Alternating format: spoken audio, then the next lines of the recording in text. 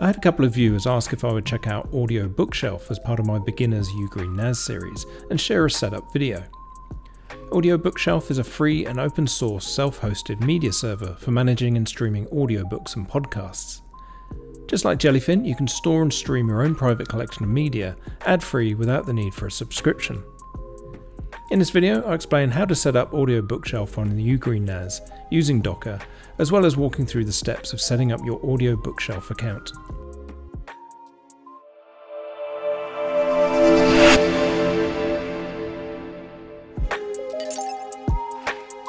The best way to think of AudioBookShelf is that it emulates popular audiobook and podcast services like Audible and AudioBooks, but you don't need to pay a subscription for ad-free access and playback of the content.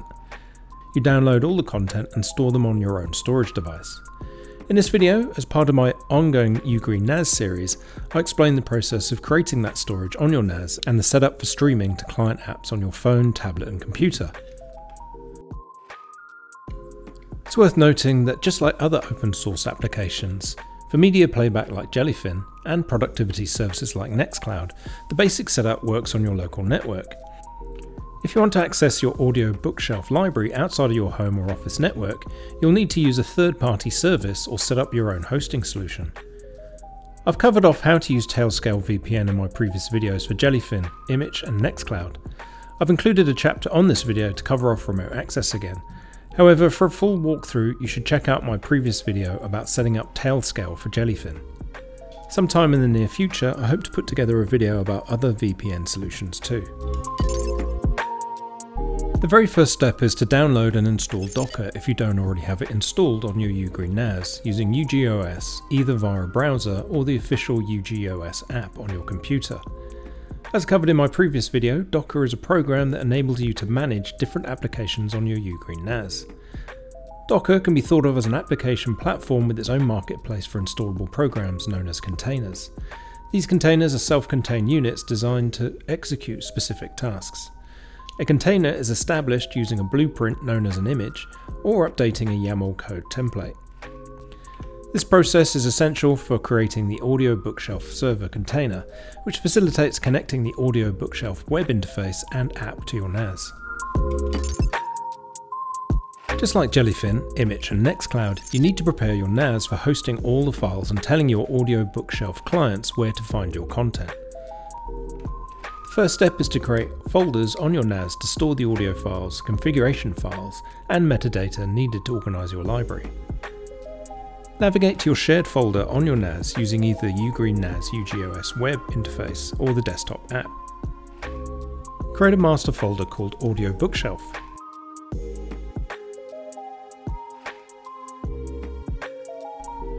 Inside this folder, create folders called Audiobooks, Podcasts, Config, and Metadata.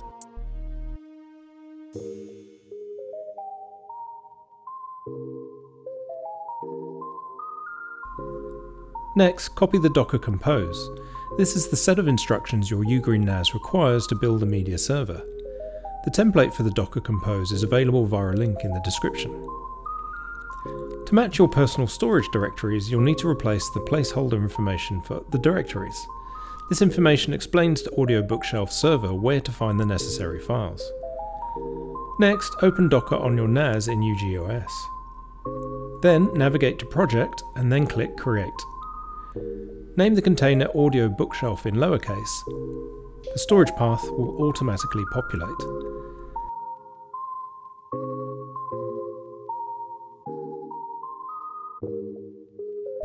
To ensure that you match the directory, you can right-click on each folder, click on Properties and copy the directory string within the UI and paste it into the YAML.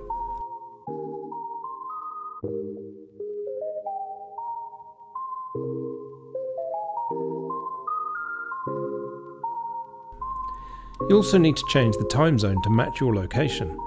I've included a link in the description so you can find your own local time zone. Next, copy the entire YAML text and paste it into the field next to the number 1.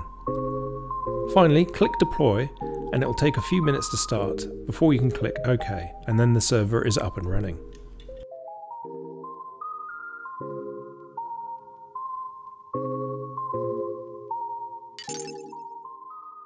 The next step is to create an AudioBookShelf account to link your clients, such as the mobile app or AudioBookShelf on the web, to your NAS.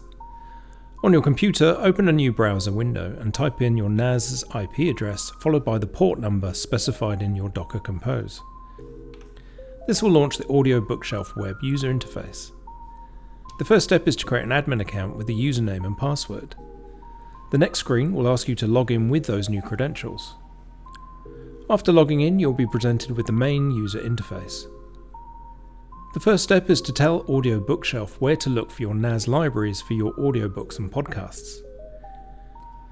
Click on Add Your First Library. This step will launch a dialog so you can link your audiobook folder on your NAS. Name your library. You can also change the icon representing the library, plus choose the metadata provider in the other boxes. AudioBookShelf will use one of the listed sources to gather the audiobook cover and description for use in your library.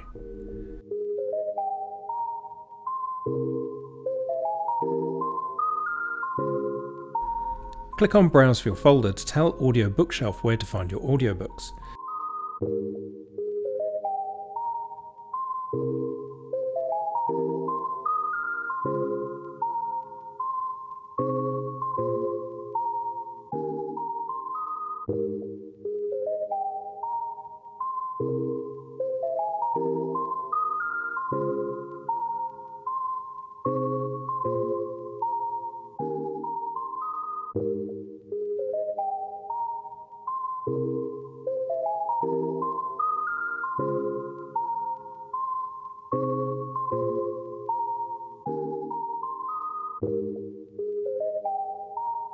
You can perform the same process for your podcast folder.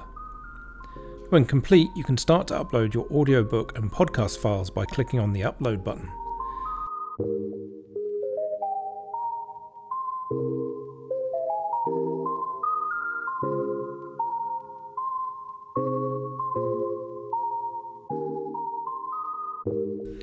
Once uploaded, AudioBookShelf will take a moment to scan your library, and then the files will be available for playback.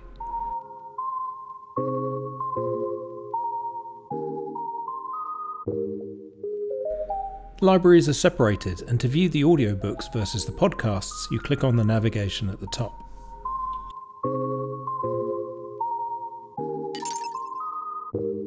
There are a number of ways to build your audiobook and podcast library.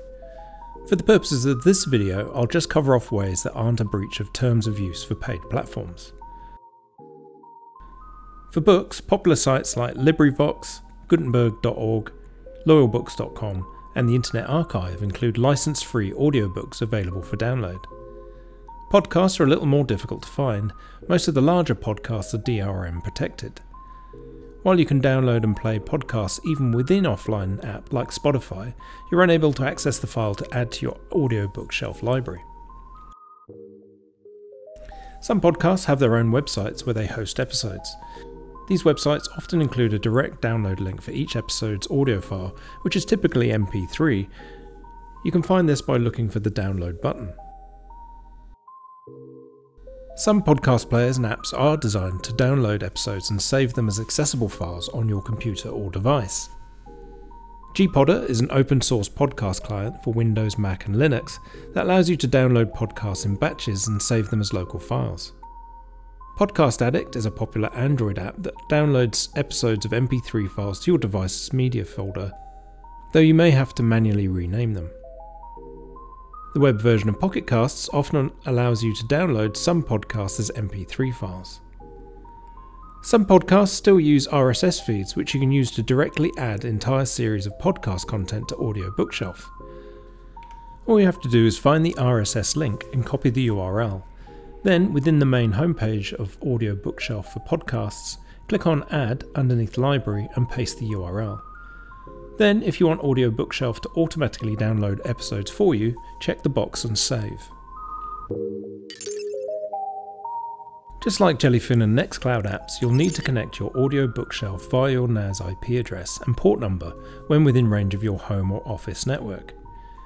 If you're interested in accessing your library remotely when not connected to your local network, you'll need to set up a solution which I cover off in the next chapter of this video.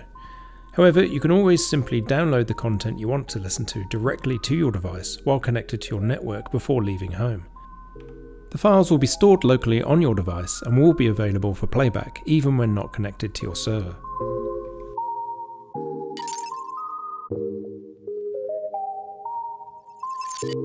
Like Jellyfin and Image, AudioBookShelf is a free, open source service requiring self-configuration for remote access. To access your AudioBookShelf outside of your home network, you must set up a remote access yourself. There is no centralized infrastructure provided for internet access to your AudioBookShelf account. The simplest method is to use Tailscale VPN unless you have the necessary expertise to create your own hosting solution. For a detailed description of Tailscale, check out my previous video about how to set up Jellyfin remote access using Tailscale. That video gives you the entry-level walkthrough on understanding and setting up Tailscale on your NAS. Just like Jellyfin, you'll need to use your unique Tailscale IP and the port number for the AudioBookShelf container to access AudioBookShelf when away from your home network. The NAS's IP address can be found in your Tailscale machine list.